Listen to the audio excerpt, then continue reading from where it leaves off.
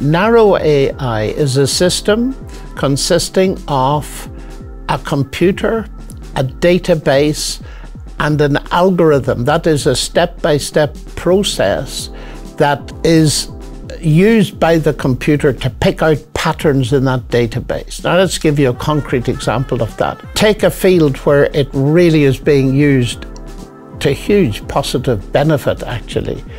X-rays of lungs. Our database is going to be, let's say, 1 million pictures of human lungs, each labeled by top world experts. This lung shows this disease. So that's the database.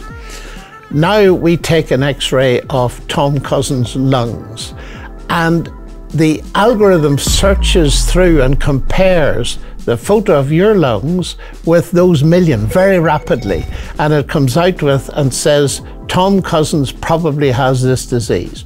Now at the present state of the art, the result of that will be usually a better diagnosis than you get at your local hospital.